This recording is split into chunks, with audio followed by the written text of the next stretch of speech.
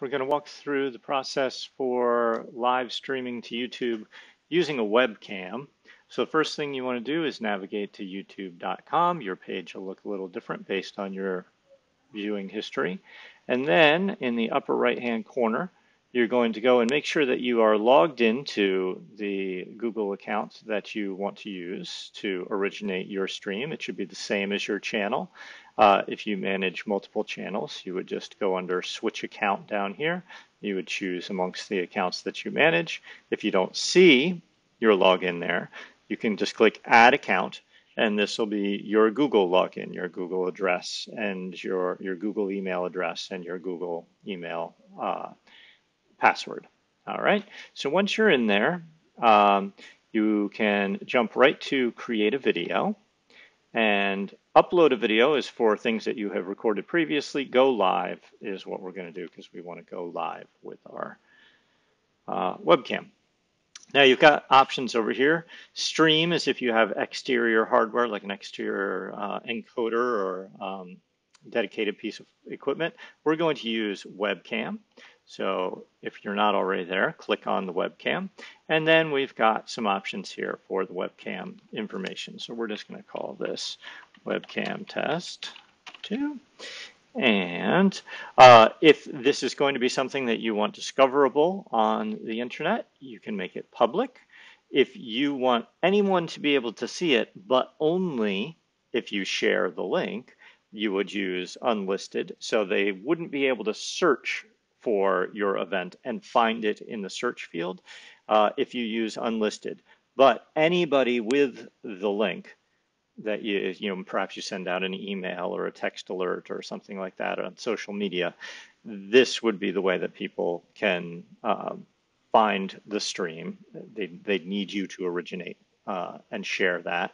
Or you can make it private. That means not only would they need the link, but they would also need a password that you would send to them. So for the sake of our test today, we're going to go with unlisted because I don't need people to necessarily just discover this little test that we're doing. And you can schedule a time. So if you know that you have an event that you want to go up at 9 a.m. on Tuesday, on Wednesday, so you can go in and say, okay, here's Wednesday, and I will choose to make it at 9 a.m. So then this won't go live until that time, all right? But for the sake of this demonstration, we're going to go live right now. So we don't need that option. YouTube has added some new things because they find that people are targeting kids and they feel that that you should be on the hook for any revenue that's generated if you're going for kids. So if you are specifically marketing to kids, you're doing, then you would check that. But for most people, you're going to say, no, this is not for kids. Okay, then you go under the More Options tab. So this is only relevant if you have multiple webcam sources. So I've got several different cameras that I can choose. It's because I have a dual monitor rig. I've also got some software cameras. So in my case, I'm going to choose, this is my one camera, so you can kind of see me in the background there.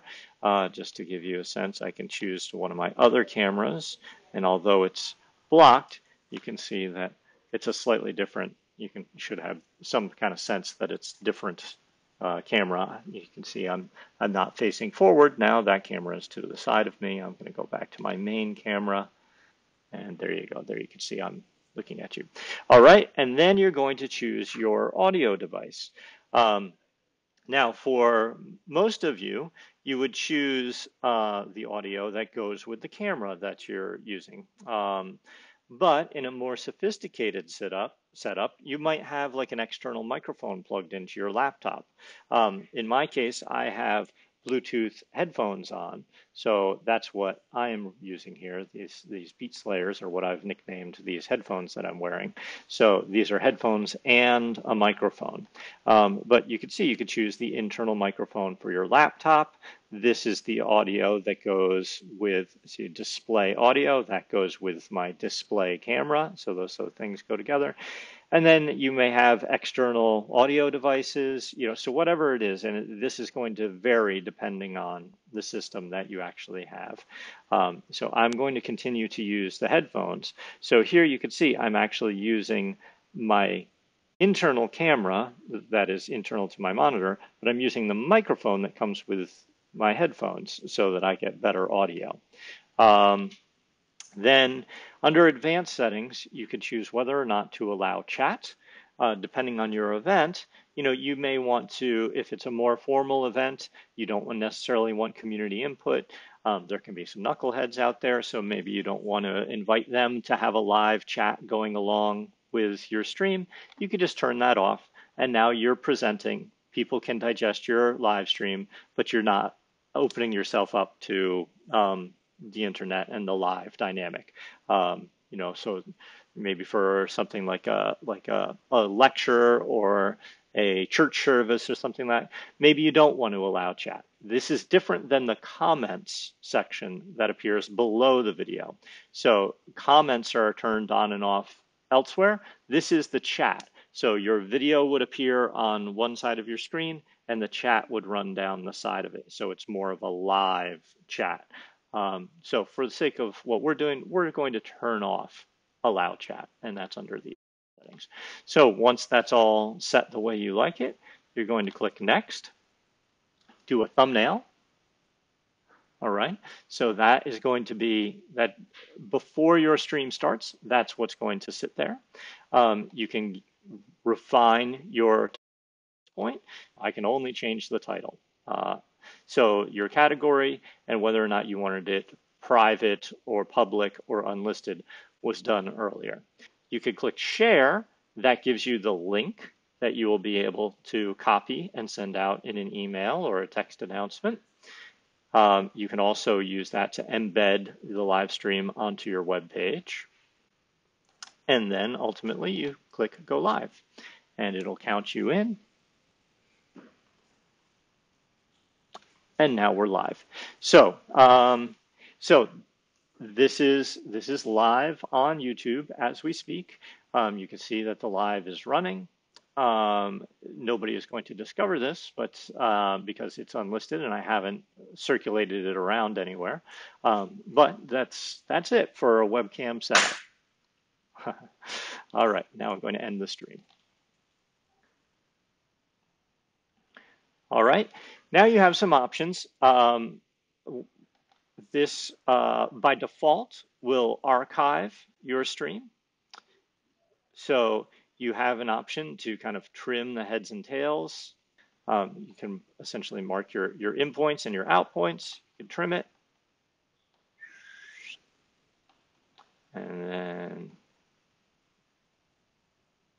yeah, yes, I like it. Save as.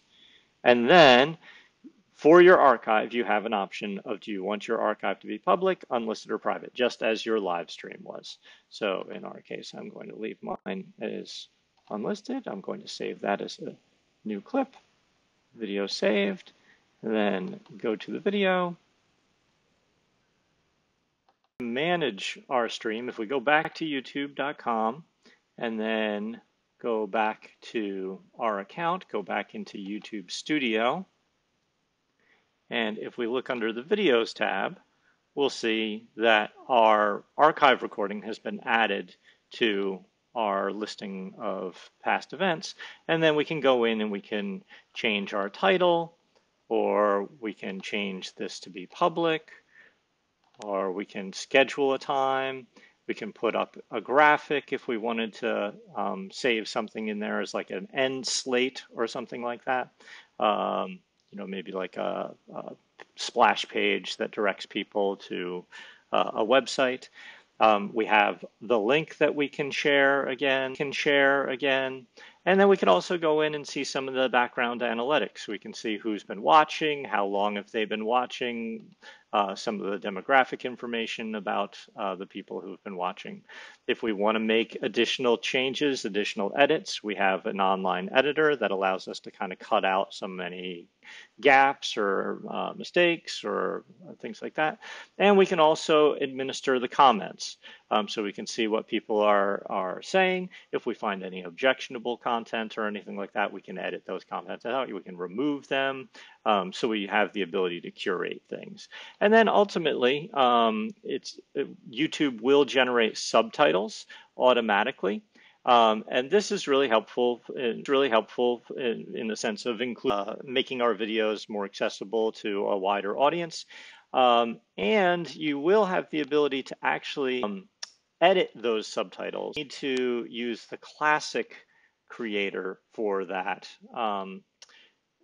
the Creator Studio Classic feature that allows you to actually edit the subtitles and add, if you had someone who manually transcribed, you could actually add in those transcriptions here underneath your video.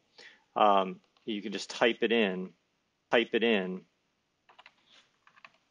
as the video goes, and it will sync everything up. So the text that's here will sync up. And that's nice because then you'll end up with captioning underneath the videos, which might help some of your viewers.